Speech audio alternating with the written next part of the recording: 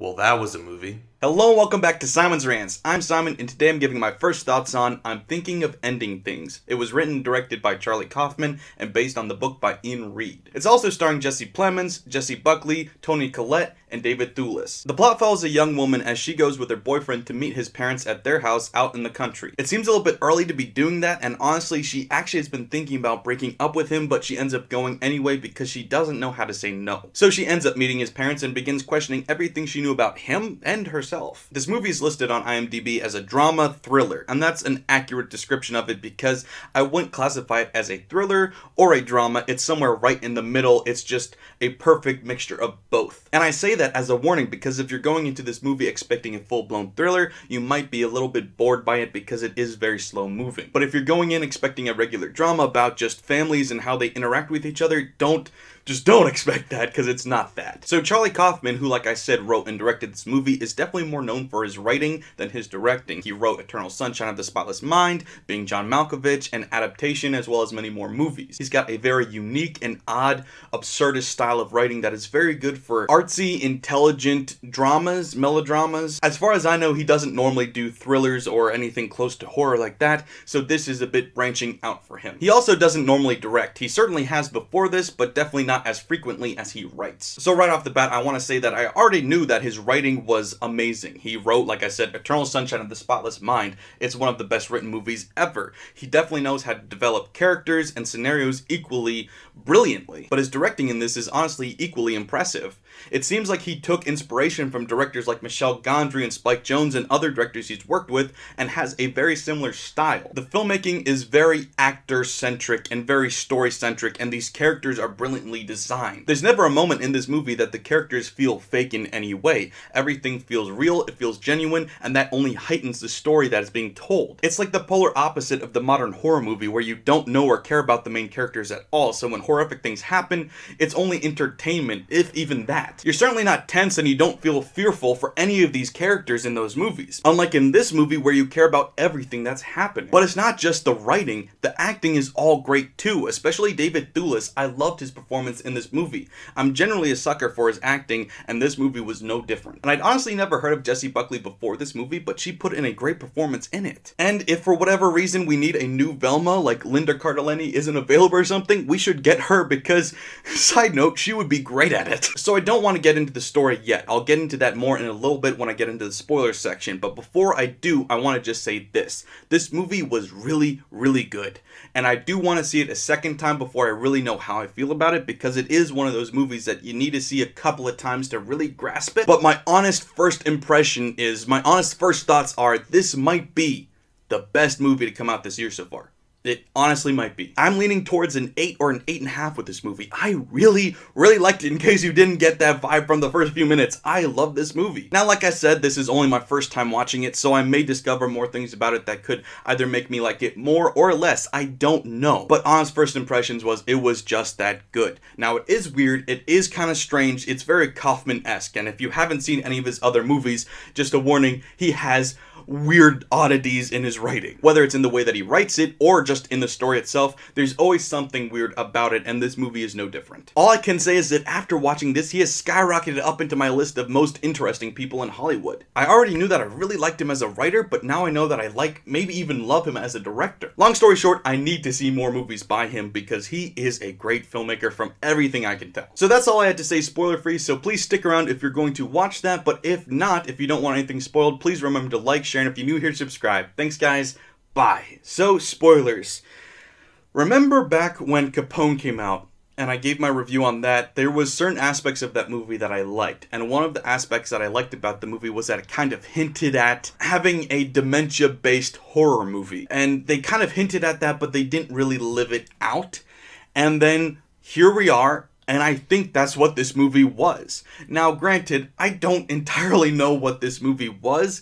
I looked at the synopsis of the book, and it's slightly different, but I think we can have some clues here that I think that's what this movie is about. If you have other theories, feel free to put them in the comments below, because, like I said, this movie is weird and complex, and honestly, it never gives you straightforward answers to your questions. It gives you a lot of information, but it doesn't give you answers. And I'm fine with that. I love that in a movie, and this movie does that, so let's talk about it. So my honest theory about this movie is that you've got this main character played by Jessie Buckley, but she's not really actually the main character. The main character is actually Jake, played by the other Jesse. And my theory is that this whole movie is in a dementia state, going through his memories, trying to figure out his life, trying to figure out how each moment is placed in each time and how each scenario can actually add up to something. But he's been so obsessed with movies in his life that he's taken themes from movies and taken the plot out and put them into his own life, because he can't remember what's real or not anymore. As well as Oklahoma, he said he saw that so many times because they put it on at the school every year, and he's the janitor at the school, so he's constantly being surrounded by this musical. He takes elements of that and puts out into his memories as well, such as the knife fight, the dancing, and the musical number at the end of the movie. So it does appear that there's a lot of evidence supporting my theory on that being the actual meaning of this story. However, that doesn't answer every question entirely. Like for the fact that the young woman is seemingly the main character for a large portion of this film. It seems like a lot of it is told from her perspective. And so maybe that's not entirely what this movie is, but on the flip side, now that I think about it, I think that still is right, because the young woman is never given a name. She's given multiple names throughout the movie because he never actually met her. He never actually talked to her. At least he didn't in the book. And so I'm stealing from the book a little bit to give clues here that he never actually met her. He wished he asked for her name and number, but he never did. So in this one, she's never given a name, and in different scenes, he calls her different things, but she never has an actual name in this movie, hence why she's credited as the young woman. So you could then argue that all of these scenes of character development with her are simply him trying to create her character in his head, trying to better understand who she is and what she would be like. Now, I don't know if I completely buy that, because there's certain aspects of it that don't seem to completely add up with that theory. Hence the part where she's talking to the janitor and she talks about how she doesn't... Holy shit. Maybe that was a conversation that he had with one of the schoolgirls, and so his impression of her is based on a girl he met while janitoring at the school. She told him that he didn't... Oh my god, I figured it out! A girl told him, when he's older as the janitor, that she didn't want to be the girlfriend of this guy. She was just afraid to say no, and so she kept saying yes and yes and yes, and now she's talking to him about it, and that's where he takes that idea and puts it into his version of his girlfriend.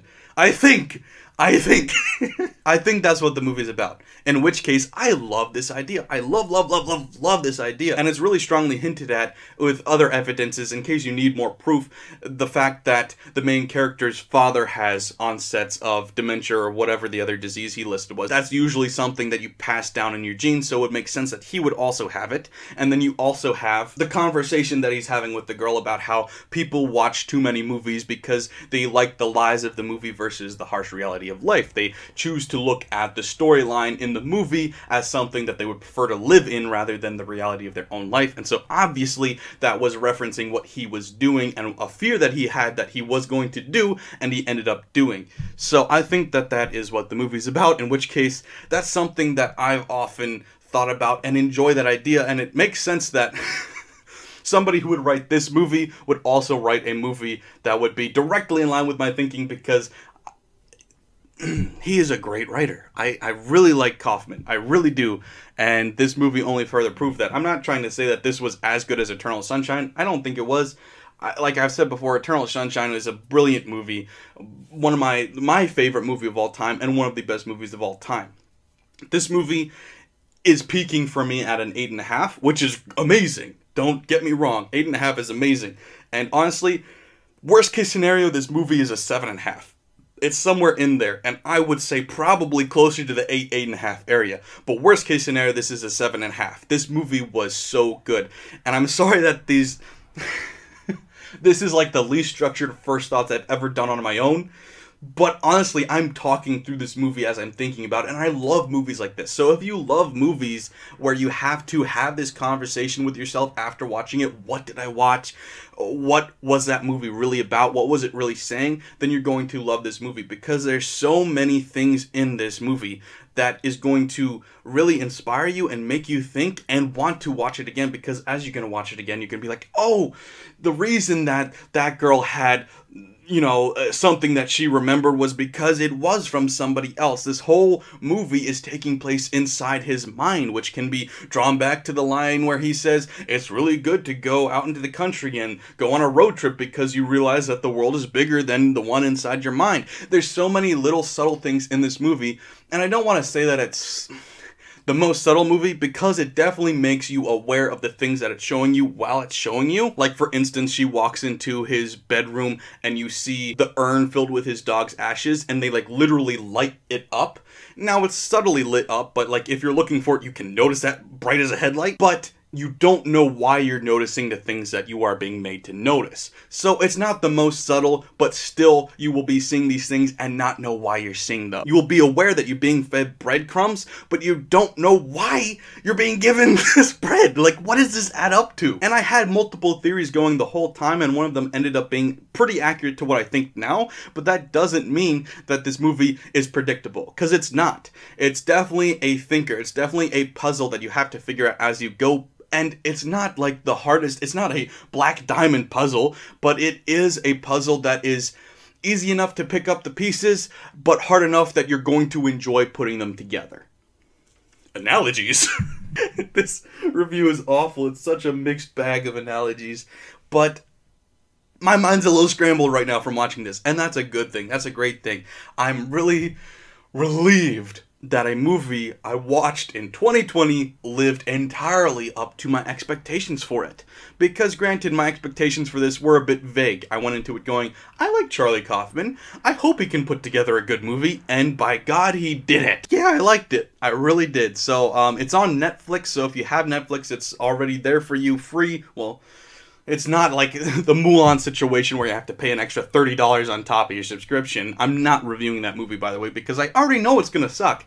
I saw a lot of critics review and be like, man, I was excited for this. Why were you excited for it? Have you learned nothing? Yeah, so if you have Netflix, go ahead and watch it, because it's as every bit good as you could expect it to be. And if you're not on Netflix, find somebody who is and steal their account password. This is a top 5 movie of the year, in my opinion. I think no matter what, this movie I can't imagine is going to get knocked out of the top 5 this year. So anyway, thanks for watching, guys. I hope you enjoyed it. Please leave in the comments below what you guys thought of the movie. And of course, don't forget to like, share, and if you're new here, subscribe. Thanks, guys. Bye. That was a review.